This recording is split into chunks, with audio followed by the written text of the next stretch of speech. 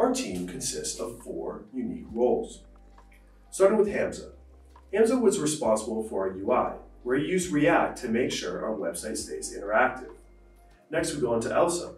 Elsa was responsible for design, where she used Adobe XD to ensure that our website stays user-friendly. Following up is Halle. Halle was responsible for our backend, where she built the API using Node.js to ensure that our website has smooth data flow. Next was me. I was responsible for the data storage, where I built our database using Azure MySQL, which has world-class security, so you don't have to worry about your data getting stolen. Now let's talk about our origin story. We decided to take inspiration from the selling application OfferUp. As students, we know that when you try to sell your books back to the bookstore, it is very likely that you'll get less than what you paid for it. We've also seen that some textbooks will only come brand new, which limits our choices to buy them with high prices. Taking inspiration from OfferUp, we wanted to create an application that would offer students an opportunity to buy and sell books exclusively to each other, rather than just the bookstore. With CollegeBiblio, students would also get some money back when buying and selling their books. Now, we're going to watch the walkthrough, narrated by Hamza. Thanks, Ed. All right, so I'm going to show you guys how to sell a book on CollegeBiblio.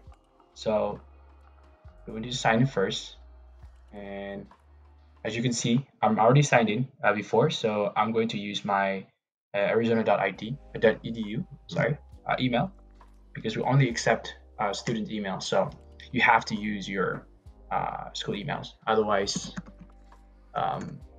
you cannot log in. So I'm going to put all my informations here and then push as well. All right, cool. All right, awesome.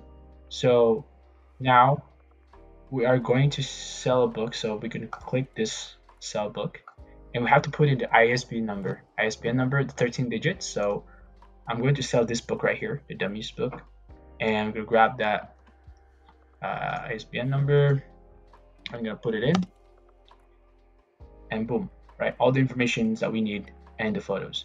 So as of now, we don't have a way for us to grab the, for the users to upload their images when they're selling, but that's going to be the next feature that we're going to implement.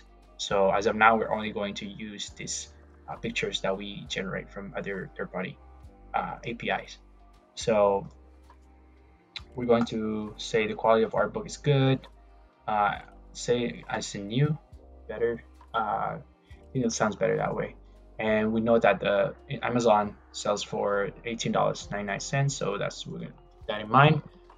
So the class ID will be 317, CSC 317. I just pick random. I mean, that's the class that I took before. So and then $18.99, right? Sweet. So when we click submit, then it'll take you back to the homepage, and you can see your book right here. Sorry. Yep. So, and then that's the users, right? That's the seller, right? Basically, and me. And when the buyer wants to buy this book, right, they can quickly just click on this contact seller, and what's going to happen is going to redirect them to GroupMe. And as of now, we're going to use GroupMe only, and users can log in and grab that email of the seller, and then put that email in there and start conversation, and then the transaction will later on take place. So all right, thank you guys, and hope you like it. Wow, that was amazing, Hamza.